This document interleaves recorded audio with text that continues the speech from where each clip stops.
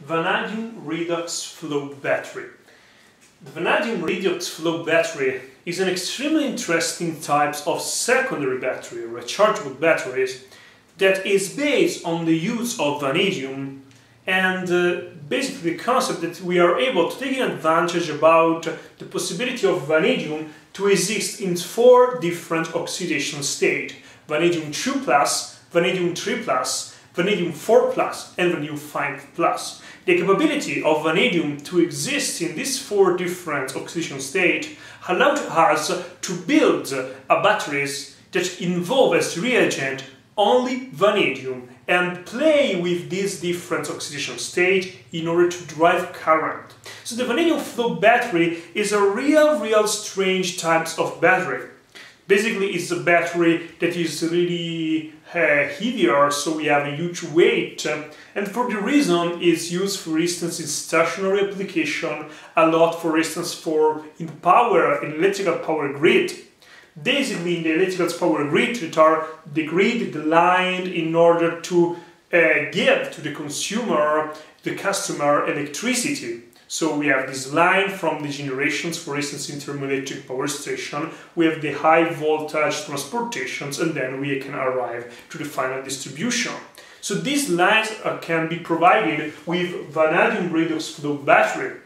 Why? Because basically these batteries can act as tank, are able to store energy when the production overcomes the consumption, and maybe used in a second moment when the production is not able to meet the requirement for the consumer. And so basically they are able to store energy in this way, and they're using these types of plants for stationary applications since the weight is huge. And the weight is huge also because obviously we are looking for a water-made battery, but also because these types of batteries involve the presence of specific tank, specific vessel. In which way? So we know that the vanadium redox batteries is based on the use of vanadium in different 4 oxidation states. And in particular, if we want to drive here the galvanic chain of this system, we have our current collector that are made of graphite, because the electrodes are basically made of graphite in this case, sorry, not copper, graphite, so carbon matter. We have in the negative pole vanadium 2+ and vanadium 3+ in water. In the reality, we are in a basically acid solution with sulfuric acid. We will see what is the role of sulfuric acid in order to increase the power, the final DDP of the battery later. Then we have obviously vanadium 4, vanadium 5, again in water, and again our current collector in graphite, our electrode in graphite, and the positive terminal. So what is obviously clear looking here is that we have 2 different electrolytes. The main difference with respect to conventional battery is that in conventional battery we have the reaction that is proceeding on the surface of the electrode, and often the electrode is involved in the reaction itself. For instance, in zinc-air battery, or in general in metal-air battery, we have described how the metal, the zinc, is asking from the electrode at zinc 2+ during the oxidation. So the electrode matter is actually involved in the reaction. Here not. Here the graphite is acting only as a current collector. It allows the passage of the electrons, and it's allowed to ensure the oxidations of vanadium and the reductions of vanadium, but basically it's not involved directly with a remotion of, for instance, species, and in the case of zinc-air battery. What is important here is that the reactions are localized due to the use of 2 different electrolytes. We have 2 different electrolytes that are separated with a proton exchange membrane. This is a proton exchange membrane. And here we have our graphite electrode, our positive electrode, always in graphite, And we have here the presence of vanadium 2 plus and vanadium 3 plus in acidic water due to the presence of sulfuric acid. And here we have vanadium 4 plus and vanadium 2 plus. So basically the working mechanism, remembering that at the very beginning these types of vanadium in different oxidation state could be created just dissolving vanadium pentaoxide in acidic solutions concerning sulfuric acid. But what is important here is that during, for instance, the discharging,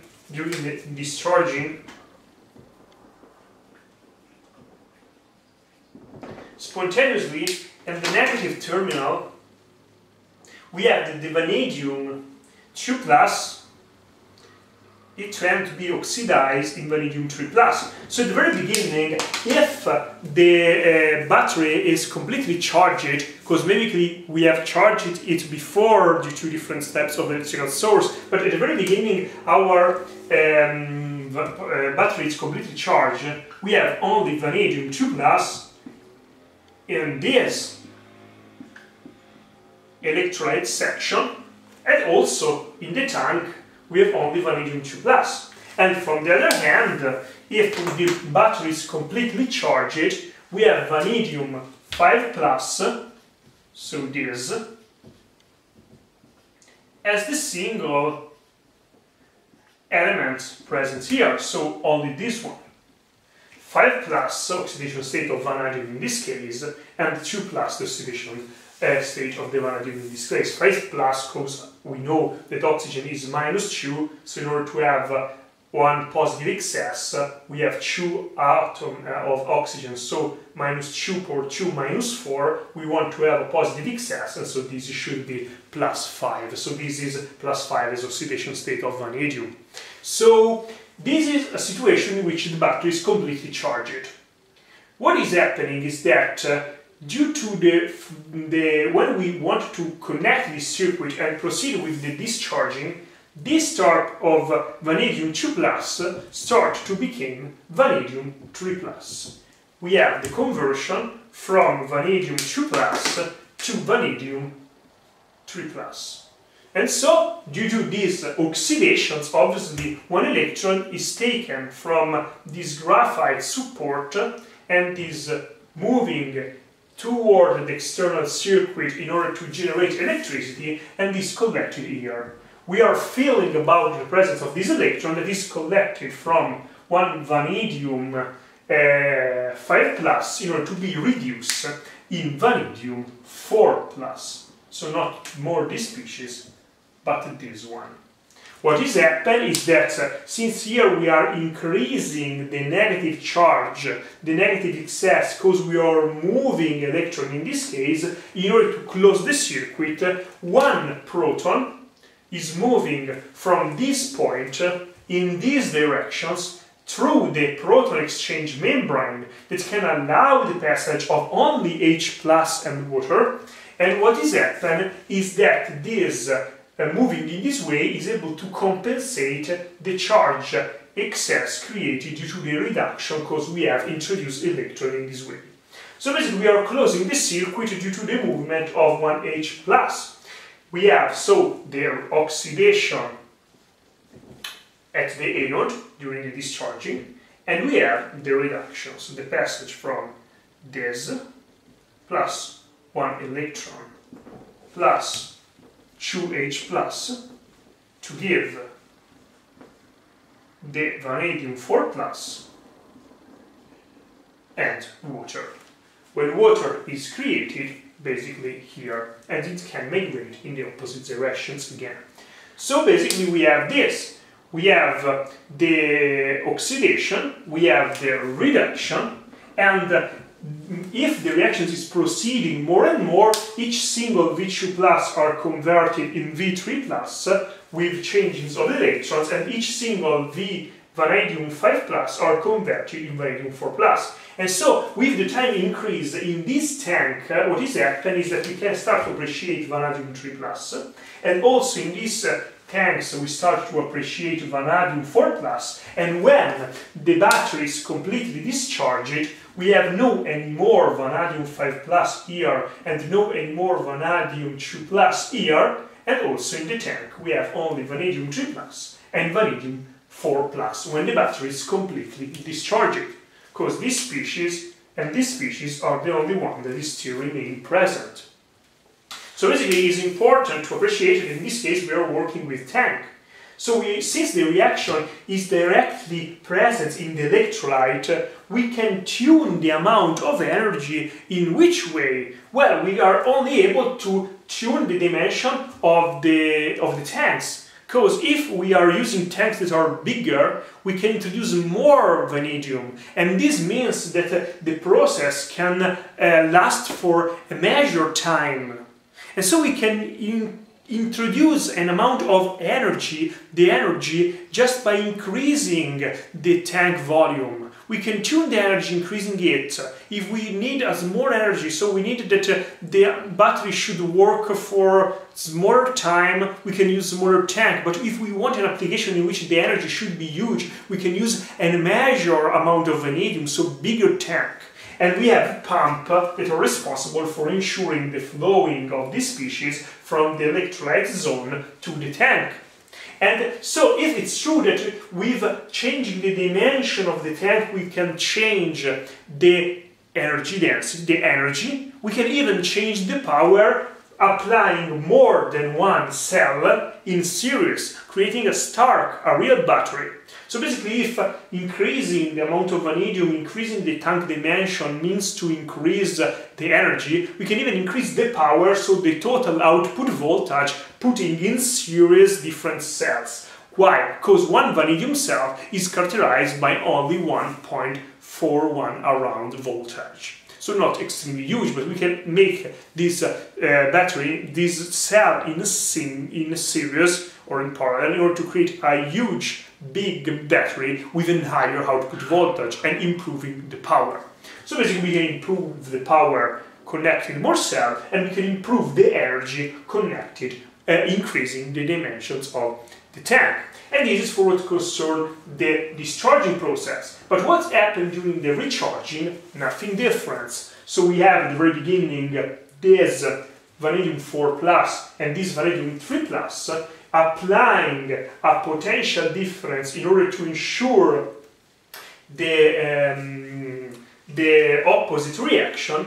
We are passing from vanadium 2+ leading to vanadium 5+, and we have an oxidation during the charging, and we have the reductions of vanadium 3+ in vanadium 2+. So this is start to become again vanadium 5+ and one electron is taken. The flowing of the electrons follow a different pathway, the opposite one. Electrons are collected here, and this is reduced again in vanadium 2+. And so basically in this way we are able to appreciate what is, obviously in this case, the flowing of H+, it will be in the opposite direction in order to compensate excess of charge. In this case is formed here, but the concept is exactly the same. So it's an interesting rechargeable battery. One important aspect, even if we have some problem concerning the weight, is that the use of only vanadium as a reagent and the generation of the reactions only inside the electrolyte without involving, from a real point of view, the materials of the electrode means that we can have less problem due to redepositions, for instance. We have no problem of redepositions. We have no problems typical of a metal-lead battery, because we have no side reaction. We have no side reaction because we have only chemicals at the very beginnings was present in the tank, and we are not involving the material of the electrode. And this is an extremely important advantage, because the lack of side reaction provides a superior lifetime. And we can use this extremely stable battery for a lot of time. But now, one important last concept that is important to know about the vanadium redox flow battery is, for instance, why is important to work in an acid system and not maybe only in water? Obviously, in order to ensure the driving of H plus from one side to the other one, but why it's so important to work at very low pH? This is crucial since we will see use an acidic electrolyte solutions in which the different steps of vanadiums are dissolved is essential in order to improve the final DDP. So improve the final output voltage, improve the power. How we can demonstrate this? Just look at the next equation concerning this overall reaction. So,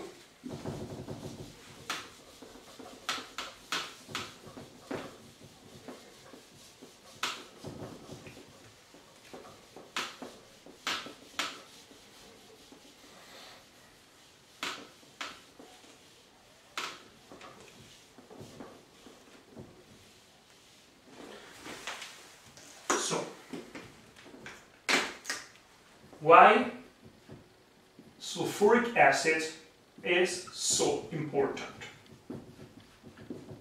Why we need to work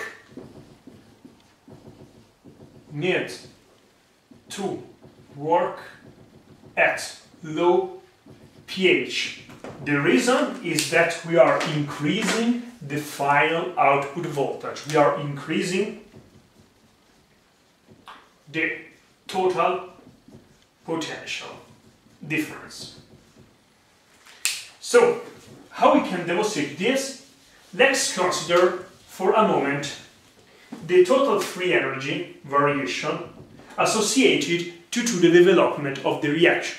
So the total reaction, in this case, the sum between, during the discharging process, the sum between the first semi-reaction of oxidation plus the second semi-reaction of reductions give us something like this. So total reaction is equal to vanadium 2 plus vanadium 5 plus 2H plus to give vanadium 3 plus vanadium 4 plus water. So basically I've just summed the first semi-reaction and the second semi-reaction in a discharging process, and so the total reaction overall is this one. So now, concerning this semi-reaction, the variation of free energy associated with the development of this reaction is equal to this equation, in which we have here the logarithm of the product, the activity,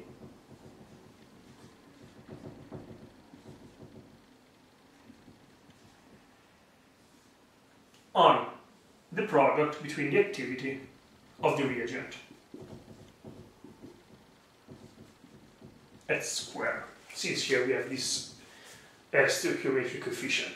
So now, remembering from thermodynamics the relationship between this and this, so G is equal to minus Fe, and G in standard conditions is equal to minus MFE in standard condition potential reduction, we can say that the next equation in this case is equal to E is 0 plus RT, and F, in this case, N is equal to 1, because we know that we have one electron that is exchanged for each single mole of vanadium involved in the reaction.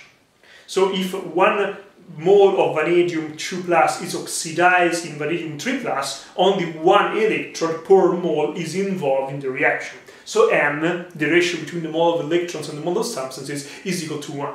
So we can make this negligible. So logarithm, obviously we need to change the numerator and the numerator, so activity V2 plus, activity vanadium 5 plus, okay, activity vanadium H plus its square, 3 plus, 4 plus, and water. So now a smart thing that we can do is take this parameter and collect it outside, remembering that we can pass from logarithm base e in logarithm base 10, so we can make this trick.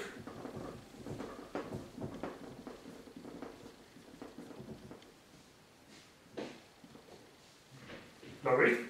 What we can do is collect this one and, in according with the property of logarithmic, take it outside, and we have plus ln 10 RTF log of the activity of H plus at square. We can take these two and put it before in according with logarithmic properties. Now we can collect all these terms in a single constant, the same for what concerns this, and we have that E is equal to E0 plus K log of all these things, so all these things, plus 2 times log K, the same constant, log of activity of H plus. But the activity, the log of the activity of H plus is equal to what? Is equal to minus pH. What does it mean?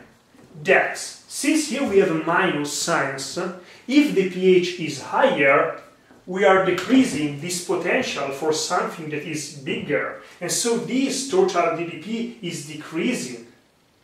Why the total one? Because I have considered the overall reaction. And if the pH is low, we are subtracting something for something that is little. And so this is to remain big. And this is the reason for which small pH, from a thermodynamics point of view, look at the next equation, is able to explain why we are able to provide with a low pH and higher power and higher DDP. So vanadium redox flow batteries are working with the use of this electrolyte, in which vanadiums are continuously converted from vanadium 2 plus into vanadium 3 plus and vanadium 5 plus and vanadium 4 plus during discharging and opposites. And this can provide a certain, in extremely clean and smart way, without side effect, a certain power, a certain electricity, but this power is higher only if our vanadium is dissolved in an acidic environment.